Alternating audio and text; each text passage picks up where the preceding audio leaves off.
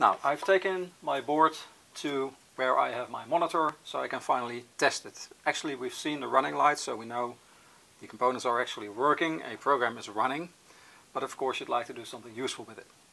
First of all, we're going to put it in its casing. The casing consists of two parts.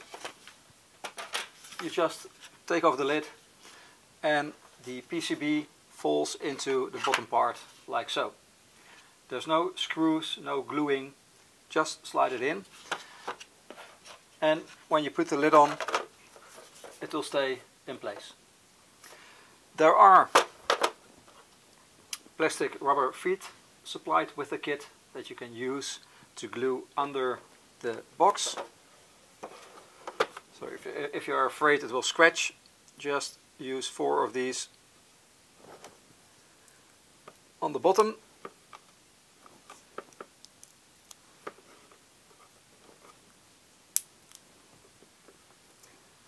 And of course this is totally up to you.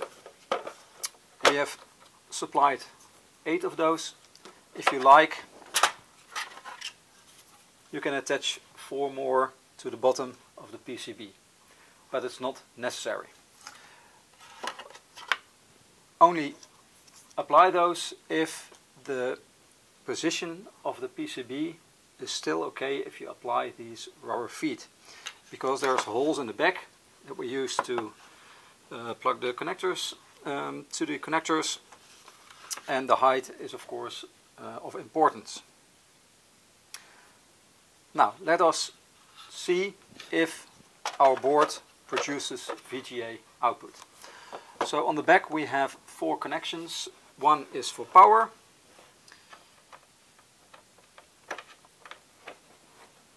one is for sound, so this is a standard 3.5 inch jack plug. You could use a mono or a stereo one and hook it up to your monitor or a separate amplifier, as I've done in this case, or just a separate pair of speakers. That will also work.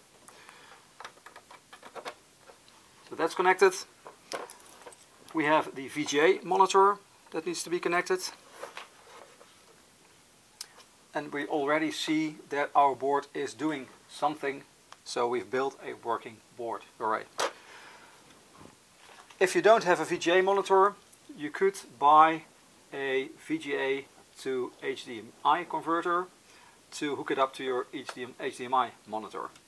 Now in our experience, if you buy these converter kits, it might be the case that some parts of the screen, the sides, will fall off and will not be visible. So preferably use a standard VGA monitor. And the last thing to connect is the serial controller that's included. There is only one controller port. There's also one controller included. It might say 1, it might say 2 on the top. Those are all the same. And we can use this now to play a game or do something else on the computer. So the software you're now seeing is stored in the EEPROM that was given to you as part of the kit. So it might look slightly different depending on which version of the ROM you have. This is ROM version 1.0. So you can use the buttons on the left to scroll through the menu. And let me just quickly take you through the options here. We have 2 games, Snake and Racer. With this button, button A, you can select the program. So this will play a racer game. And we also have sound with it. This button is to accelerate, and we can go left and right.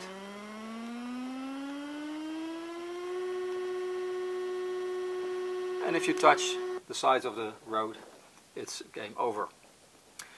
In all these games, what we've built in is that if you press start for a longer time, the system will go back to the main menu.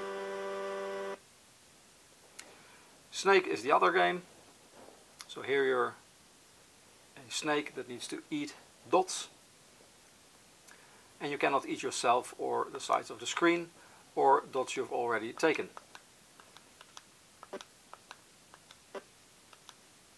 Now I can also use this game to show you that we are now in retro mode. So of each scan line, for each line there is a black line drawn to give you the retro effect. Now if you press select, all the lines will be drawn, but this requires a little bit more of processing power. So for this game it doesn't really matter, but in Racer you will see it does matter. Pressing select again will go back to the retro mode, and again a long press on start will get us back into the menu. So we also have a Mandelbrot that will be drawn on the screen.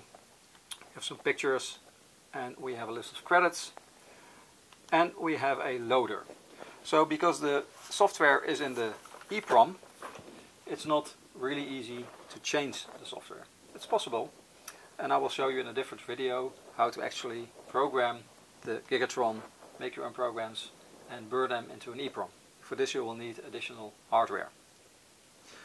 But we've also built in a loader that will allow you to use the same port that's used by the game controller to attach external hardware, an Arduino system, to upload games or other programs into RAM and run it from there.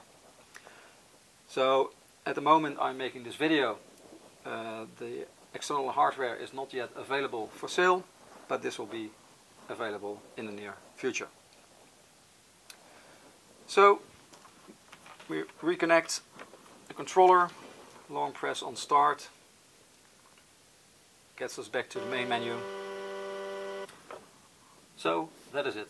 Thank you for watching this instruction video, and thanks for your interest again in Gigatron. I hope you've been successful in building your own Gigatron microcomputer, and I wish you a lot of fun playing around with it.